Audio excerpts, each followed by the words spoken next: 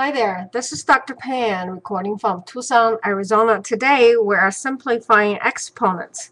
Simplifying exponents is easy if you know what the process is. The process for this particular one, or this kind of problem, is you put all the h's together, all the j's together, all the h and k's together, and then all the numbers together. Kind of remind me going up to take my kids to McDonald's for a quick meal. When they go in there, this is how we write McDonald's, by the way. When they go in there, they put all their French fries into one side, their chicken nuggets all to one side, and then a packet of ketchups all to one side. Okay, so you're going to do exactly the same thing. You're going to sort them first. So let's get started. Let's put all the numbers. We have a 4 and 10, and we have a 3. Let's leave it all there. Okay, and then I have h on top here, and then h to the third, and then h to the third on the bottom here. Okay, that looks pretty good. And then I have a j here squared and j to the third, and then I have a k and a k to the third on the bottom. Let's make sure 4, 10, 3. Let's cross those out so I have them all there. H is here and here, so I have one more here. Okay, H, H, H, okay. And then I have a J and J, and then a J and a K and K. Okay, so I sorted everything together, all the French together, French fries together, all the chicken nuggets together, and all the ketchup package together.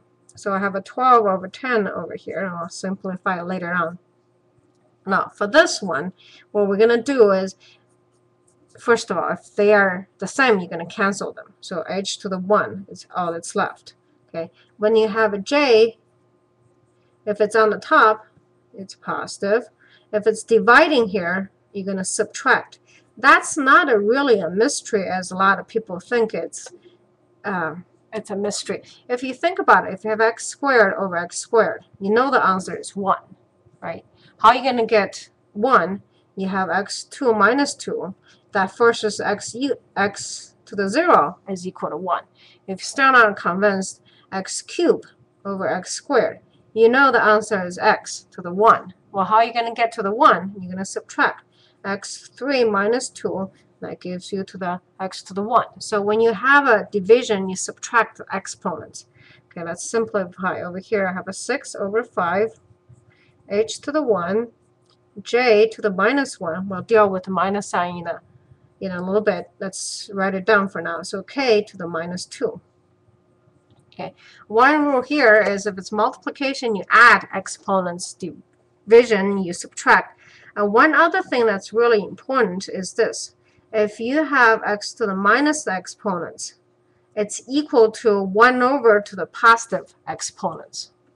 So x to the minus 2 is equal to 1 over x to the positive 2. Okay, let's take in that. So I have h to the 1, and then this is 1 over j to the 1, and then 1 over k to the square.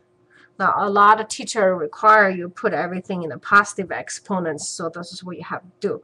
Let's put everything together. So I have a 6 on top, h on top, 5j, k squared. Okay, that's it. Simple and easy. Just follow a couple of rules.